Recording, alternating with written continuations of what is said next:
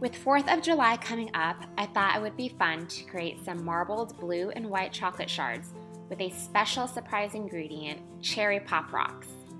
You'll need white chocolate, some AmeriColor Flow Coat, blue gel food coloring, and red pop rocks. To start, fill 2 microwave-safe bowls with some good quality white chocolate. Fill 1 bowl with about half the amount because this will be dyed blue. I'll provide links to all the ingredients in the comment section. Melt each bowl of chocolate in the microwave for 30-second intervals, mixing in between. Once both bowls are completely melted and smooth, you can work on making your blue chocolate now.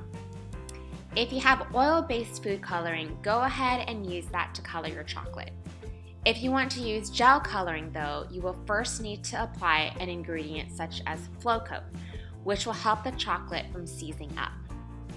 First apply the Flow Coat, then add in your blue coloring.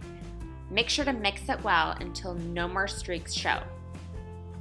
On a piece of parchment paper, pour your melted white chocolate and spread it evenly with a spatula or spoon. Then take your blue chocolate and add drops of it right on top of the white. You want to make sure the dots aren't too big, otherwise you won't have as much of a marbled look. Using a toothpick, start swirling the colors together until you reach your desired marbled look. Then take your pop rocks and sprinkle them all over your shard.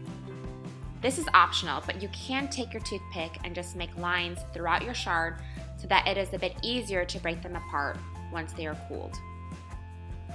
Place your shard in the refrigerator or the freezer to harden. Then take it out and break it apart. I love to use these on top of cakes, cupcakes, and other desserts. They're also really fun to give as gifts, and they are especially fun to eat because it's like a party in your mouth with the pop rocks.